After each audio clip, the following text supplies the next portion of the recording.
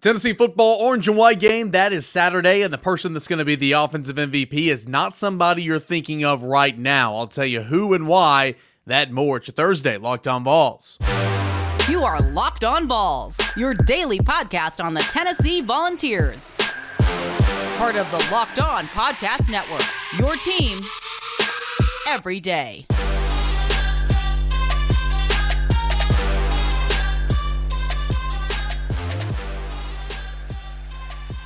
What is up, everybody? Welcome into your Thursday edition of Locked On Vols. I'm your host, Eric Kane. Appreciate you for being here, making Locked On Vols your first listen each and every day, your first watch on Locked On Vols YouTube channel, where you can subscribe for absolutely free. You can download us, follow us, subscribe us, listen to us, all that and more wherever you get your podcast for absolutely free. We're a part of the Locked On Podcast Network, where it is your team every single day. All right, we're near the end of the week right now. It's Thursday. We're going to take a look at the expectations for Tennessee's offense in the orange and white game here in segment number 1. We'll do defense tomorrow. And in segments 2 and 3, we're going to catch up with my buddy Ryan Schumpert of Rocky Top Insider, talking all things Vols, spring practice, orange and white game, Tennessee basketball, roster reset, transfer portal, Tennessee baseball, all that and more is coming up right now here on Locked On Vols. So I said in the cold open that Tennessee's offensive MVP is not going to be somebody that you're expecting. And I'll tell you why. It's the spring game, okay? And maybe you already know this. But for those that might be listening or watching right now, for those that might be one of the lucky 10,000 that are going to be inside Neyland Stadium, or one of the many of you guys who are going to be watching on the SEC Network, it is a spring game. It is a scrimmage. I wouldn't even call it a glorified scrimmage. It's going to be super vanilla. Josh Heupel is not going to want to show anybody anything on television. All coaches are like that.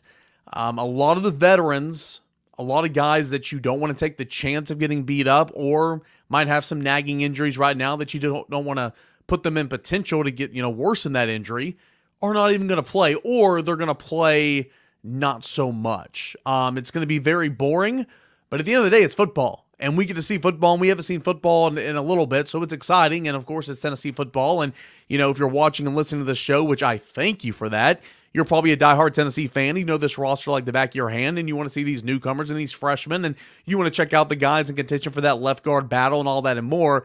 So it's going to be fun and exciting. But if you're the casual fan, you're not going to see a whole lot of Nico. Okay? In fact, I've been kind of joking all week long.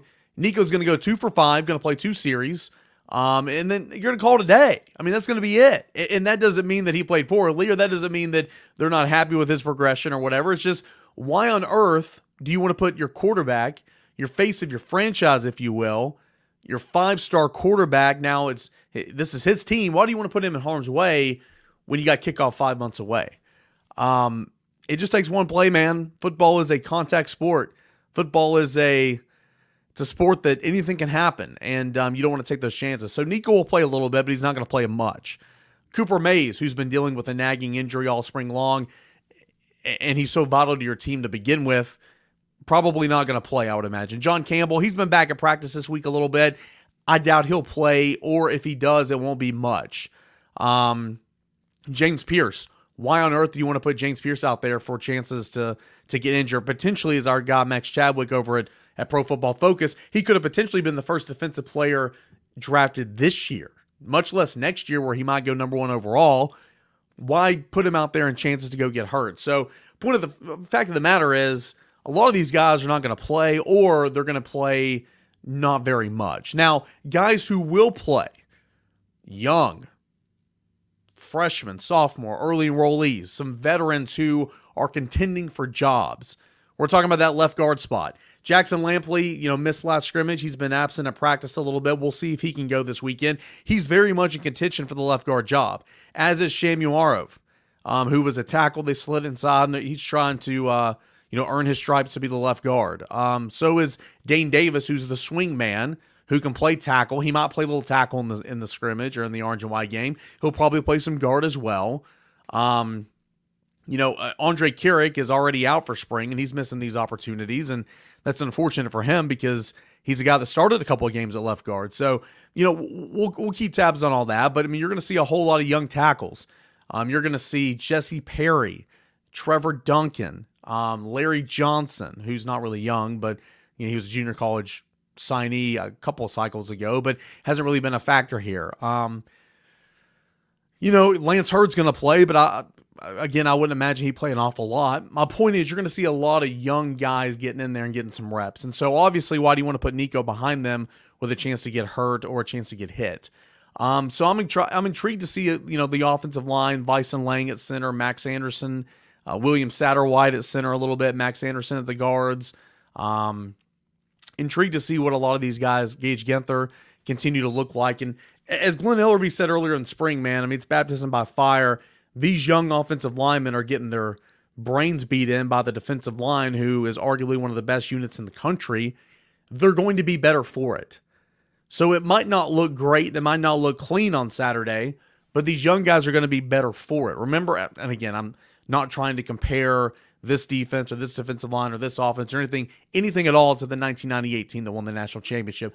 But there were people coming out of fall camp that had some serious concern and some serious worry that the offense led by T. Martin wasn't going to do a thing this year.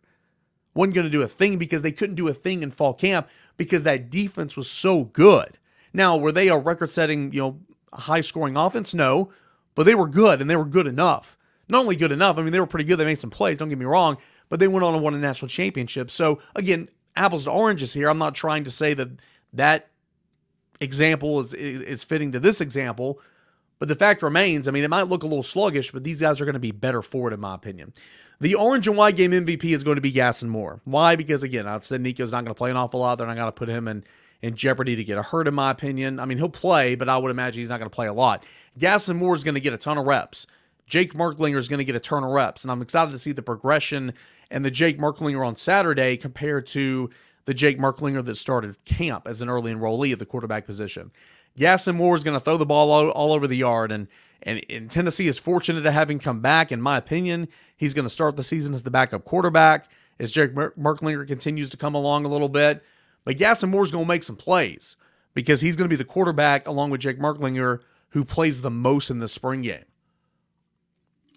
He'll probably throw a couple touchdowns. He'll make some plays on the run and all that. Deshaun Bishop, who is continuing along with Khalifa Keith to prove to the offensive coaching staff, Darrell Sims, new running backs coach, Joey Hall's the offensive coordinator, and of course Josh Heupel, head coach, that they don't need to go get a running back out of the transfer portal. Deshaun Bishop's going to carry the football a lot. Khalifa Keith's going to carry the football a lot. And then you got those wide receivers.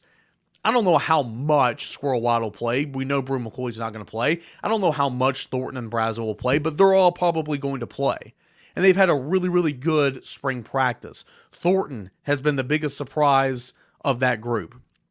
He's been really, really good. Chris Brazel has come along, incorporating himself into the offense, learning the schemes, the schematics, all that and more.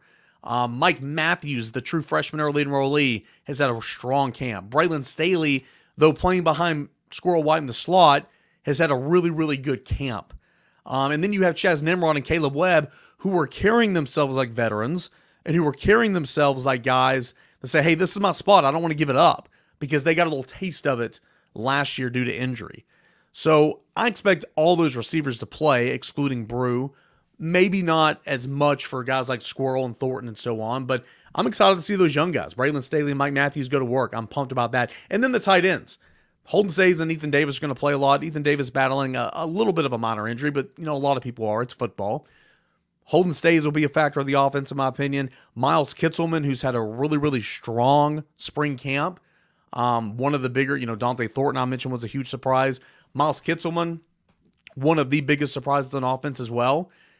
I'll have to believe it, or I'll have to see it to believe it, that Tennessee's actually going to play three tight ends. They've always said that they want to play three tight ends, but never had the luxury of doing so. It's been a two tight end system. But I'm excited to see what Miles Kitzelman can do in this spring game. So again, if you're looking for a perfect, clean offense, even with all these guys playing, it's still spring. They're not peaking. They're not playing their best football right now. That's not going to be the case. Josh Heupel would do away with the orange and white game if he had it his way, and a lot of coaches around the country would do the same, because football coaches, number one, they're paranoid, and that's fine. They don't want to get anybody hurt, and I get that. But they also think that they've invented the wheel, that they know football better than anybody, and nobody's ever done a football concept like they have before, and they don't want to put it on camera. It just cracks me up every time that we're not allowed to shoot something at practice when it's a simple option drill or combination route. But nonetheless, excited to see football, excited to see offense. I know as an average football fan, as a casual football fan, you watch the ball, you want to see points, you want to see guys running with it and catching it and throwing it and finding the end zone, and that's awesome. And you're going to see that on Saturday. But you're going to see Gass and Moore light it up. Hopefully you'll see Deshaun Bishop light it up a little bit. Hopefully you'll get a big play from Dante Thornton or Chris Brazzell or some of these guys and get them out. Hopefully you'll see some progression from these young guys on the offensive line to get a push on those veterans on the defensive line. We'll talk about defense tomorrow, but offense, it's not going to be perfect. It's not going to be clean. The goal for everybody, especially some of these key players like Nico Iamaleava, get in, get some work in, and get out. And say that's all. That's all she wrote. Have fun at spring practice, and we'll move on to the next phase of the offseason. We'll take a look at the defense coming up tomorrow on tomorrow's show.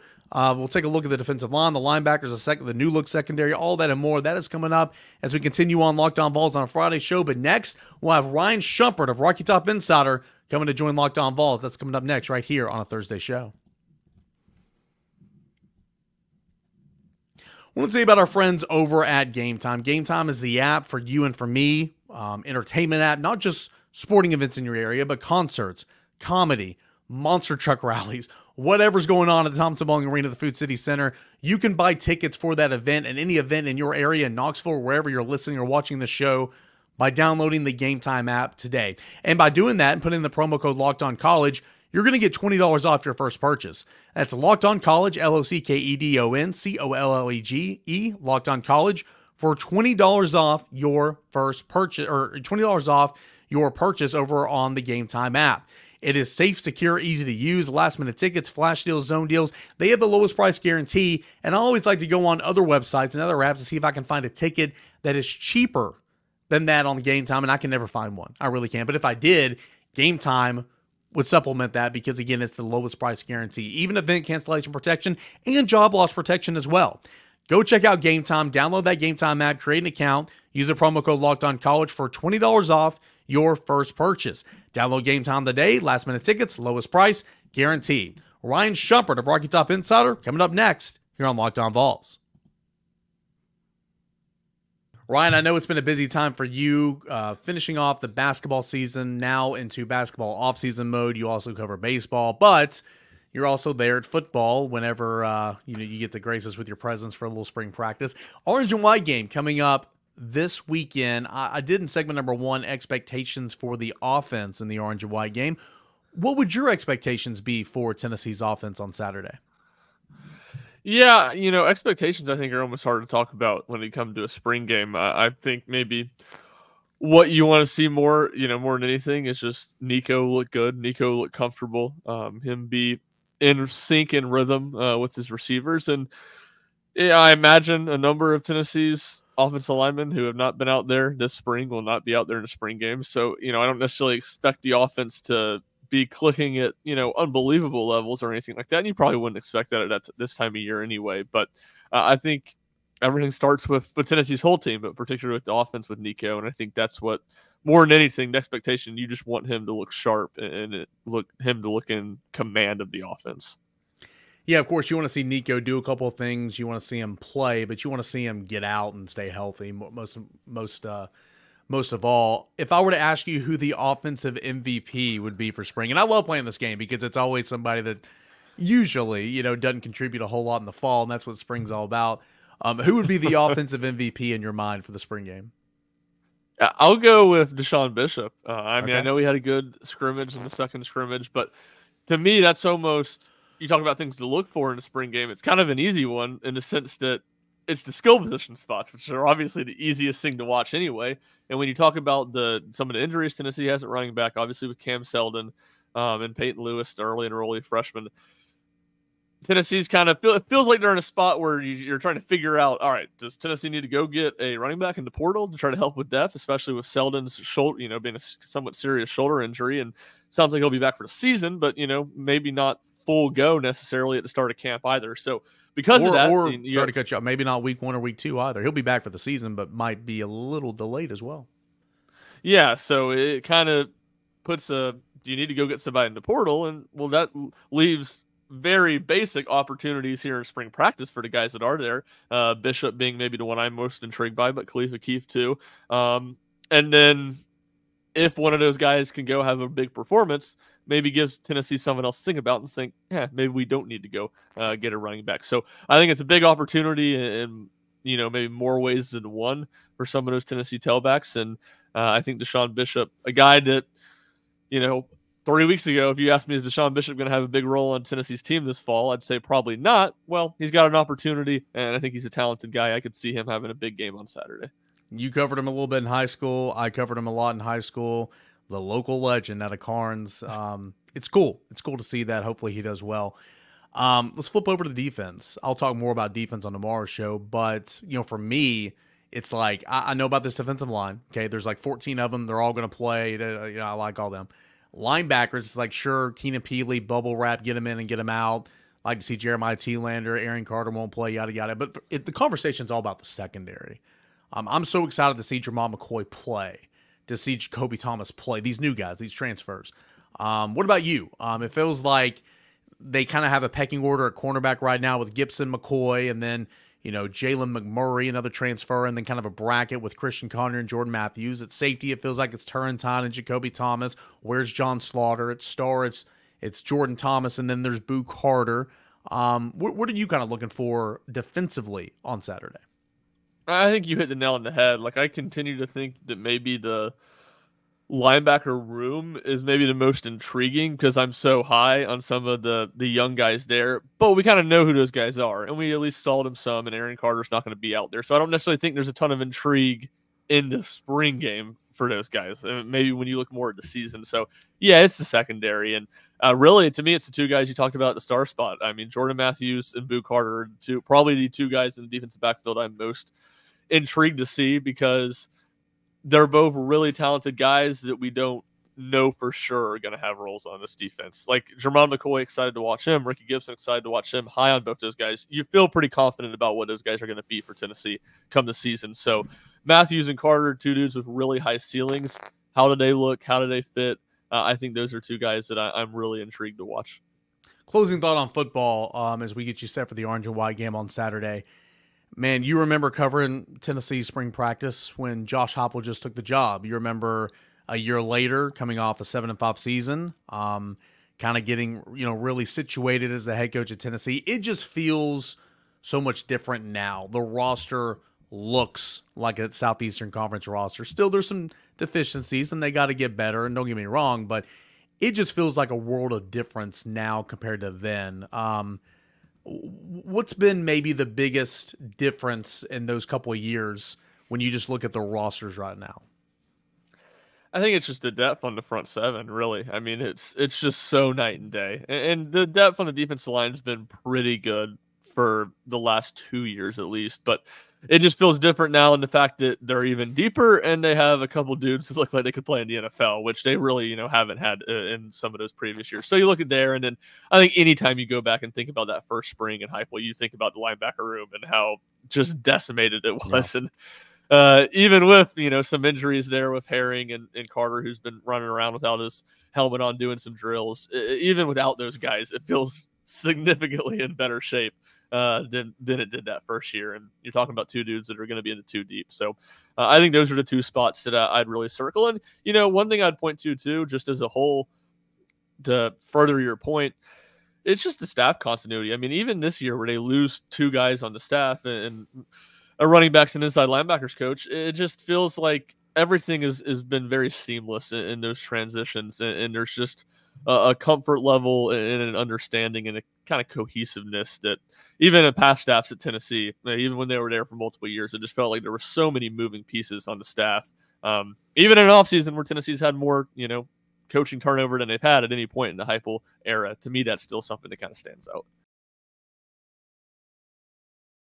We'll take a quick little timeout, breaking the action with our buddy Ryan Schumpert. I'll tell you about our friends over at FanDuel. It is playoff time in the NBA, in the NHL.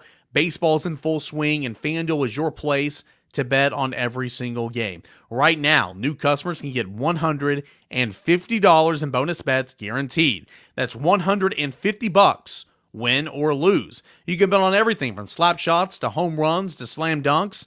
all on the safe, secure, easy-to-use app over at FanDuel Sportsbook. You can go to FanDuel.com, put in the promo code LOCKEDON, FanDuel.com/LOCKEDON, to make your first bet an automatic win, $150 in bonus bets, guaranteed, $150 win or lose by taking part in the action. You're watching sports anyway, might as well put some coin in your pocket, and you can do that easily on the easy-to-use, fun, and exhilarating FanDuel Sportsbook app. FanDuel.com/LockedOn to make your first bet an automatic win. FanDuel, it is America's #1 sportsbook. More with Ryan Schumpert of Rocky Top Insider happening right now. Ryan, let's shift gears now. Let's talk a little Tennessee basketball. Obviously, the season comes to an end. Elite Eight, most accomplished team in program history. Dalton Bargo. You know where my mind's at. Dalton Connect. All that stuff's great. But now it's offseason mode. You've got Freddie DeLeon that's gone to the transfer portal. You've got two other ones, of course, most notably Tobe Awaka. You got 5 spots open. What's the next step for Rick Barnes in trying to replenish this roster heading into the first phase of the offseason?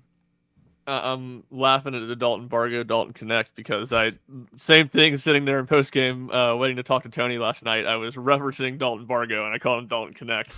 So I've been in the same boat. That's a compliment for him, though.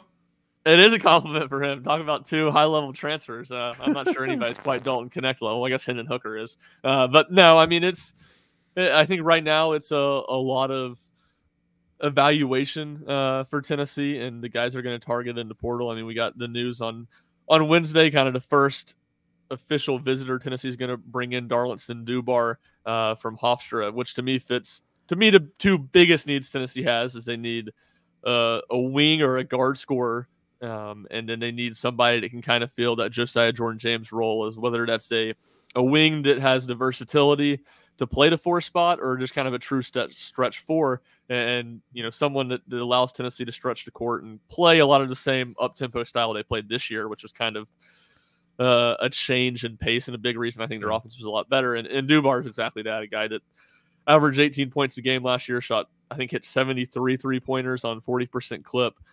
So he's a guy that fits that, and I think it's a lot of evaluation, as it was last week, and I think Tennessee's probably starting to solidify their board a little more and find the needs that they have, and then obviously it's a lot of evaluation, not just from a basketball standpoint, but from a who fits in this culture and who fits at Tennessee's standpoint. So figuring out everybody that's going to be gone, figuring out what the needs are, and going and attacking things, I think is where things kind of stand for Rick Barnes and his staff. Yeah, the cultural fit for his program, obviously you got to have talent, but if you have talent and you don't fit, they're not going to take you. And that's something that Rick Barnes kind of prides himself on for sure. And there'll be new names that pop up, as you mentioned. The pool is kind of getting more solidified for Tennessee basketball, but a big one coming up this weekend in terms of a visitor. Let me ask you about Tobe Awaka, man. Not to say he's not a loss, because he brought a lot for Tennessee in his role, but does it feel like it's a bigger loss simply because he was a fan favorite? People love Tobe Awaka and what he brought. Does that make sense? Like, does it feel like it hurts more from that aspect when in reality he only played 13, 14 minutes a game? Yeah, no doubt. I mean, I think it's twofold, and I think that's a big part of it. I mean, you're talking about a guy that averaged, 5 points and 5 rebounds, and, everybody's super, super upset. And that isn't to say, I think Tobe Awaka's a really good player, and I think he's going to, wherever he ends up, I think he's going to have a good season next year. And if he can learn to play without fouling, I think he's a dude that's a fringe, all conference big in a Power 5 school, or Power 6 school. So it's not to say that he's not good, but, I think a lot of it is the fact that he wasn't great for Tennessee last year, but he was a super likable guy. He was a fan favorite. And so it hurts from that standpoint. It hurts because he's a good player. But at the same time, when you talk about what Tennessee has with Jonas Adu, Tobe Awaka, and JP Estrella, it just didn't feel, at least to me, all that feasible that Tennessee was going to get all 3 of those guys back, just because the way those guys' games play, it didn't feel like you could play those guys together extensively. You could play them together 5 to 10 minutes a game, or there's specific matchups that work where you could play them a lot together, but night in, night out, that didn't seem very plausible. And because of that, there just weren't enough minutes to go around for all 3 guys. And I think from that sense, Awaka almost made the most sense to leave, because Jonas Adu certainly going to be a starter, and Awaka has waited his turn. He could step into being a starter somewhere, whereas Estrella, I think would be more comfortable stepping into that 15, 18-minute game role. So a loss for Tennessee, no doubt, not necessarily a shocking one or a debilitating one, given what Tennessee still has in the interior on its roster. Yeah, and the way that Rick Barnes likes to play that stretch four and go small, really kind of throws a wrench into the traditional play two big men, getting all those minutes and everything. And but right now, so you kind of ran that down. You got obviously Jonas coming back. You got JP, Kate Phillips on the roster. Not that you need to go find a guy that's going to play big minutes for you, but in my opinion, you got to go find another big like that. That's you got 5 slots open. One of those needs to be to go find a big man, at least to have another option on your roster, right? Yeah, certainly. They need to add a depth piece, no doubt. And, that's where, to me, a lot of the stuff in the transfer portal, it gets so difficult, especially in basketball where it's, you're trying to find someone that's worthwhile bringing onto your roster, but you're also, it's not a spot to walk in that there's going to be a ton of minutes available for said person. So it's a less extreme version of the Tennessee backup quarterback, conundrum of trying to find someone that is a solid player, is worth a scholarship, can play for you. You can count on him to play 10 minutes a night if you need to, but is also readily signing up for that. So it's hard to find, but that's certainly a position that I think Tennessee will look to add. And, they currently have 5 scholarships to work with. I doubt they use all of them in the portal. I bet they'll try to take kind of a flyer on a preps guy, as they have feels like so often. Obviously, Sakai Ziegler, Tobe Awaka was one of those guys 2 years ago. So certainly a lot of spots to work with for Tennessee right now. Yeah, but Ole Miss did it, so Tennessee needs to do it right now. Well, it's apples to oranges, right? Not everything's the same. And I'm convinced, this last offseason or two, whenever it was, Lane Kiffin wasn't like, all right, you're going to come in and back up this guy. You still want to come? Okay, no, it's going to say you have an opportunity to go and play. That was the selling point. And then obviously Jackson Dart ran with it, and he's the guy. Spencer Sanders is that guy I was thinking of from Oklahoma State and somebody else. But nonetheless, it's easier said than it's easier said than done, as you pointed out. Shift gears again here as we conclude our little chat. Let's talk a little baseball.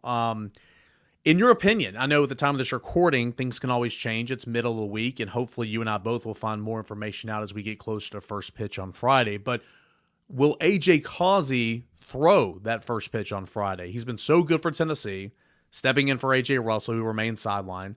But the last 2 outings, he's gotten rocked. Do they make a change this weekend?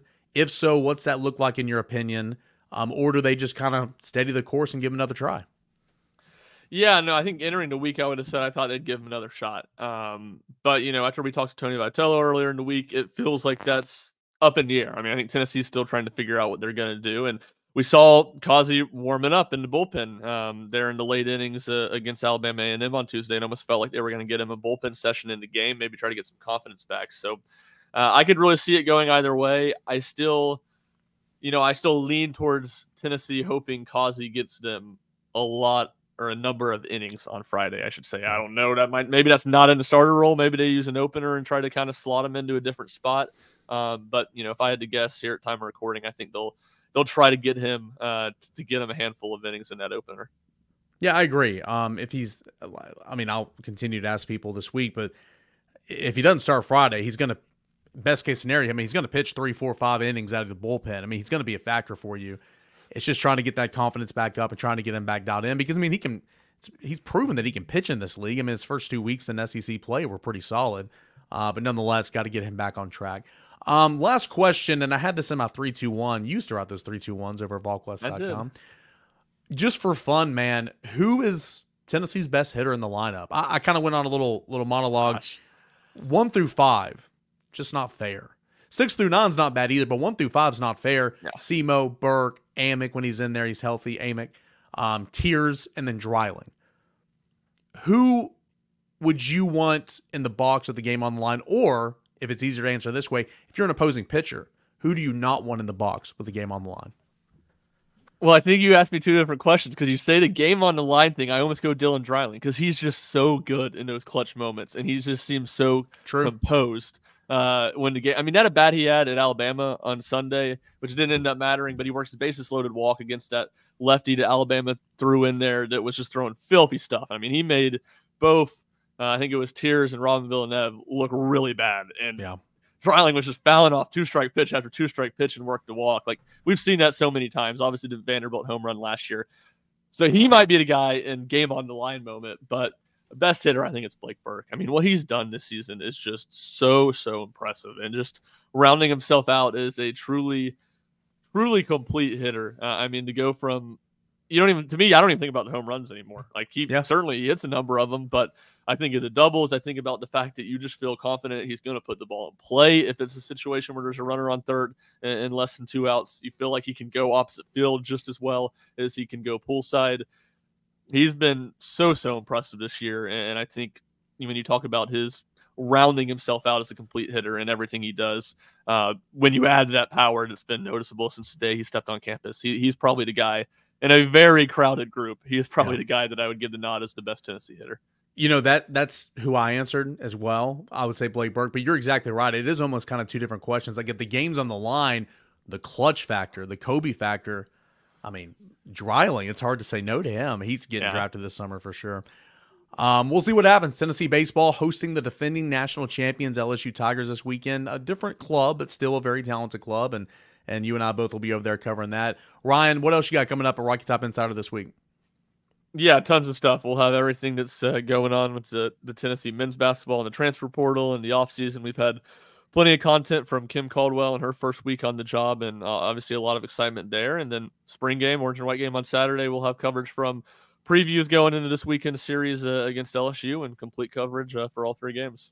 Always appreciate my buddy Ryan Schumpert over at Rocky Top Insider for joining the show. Give him a follow on Twitter. He's rshump00. Does great work along with Rick Butler, Jack Foster over at Rocky Top Insider.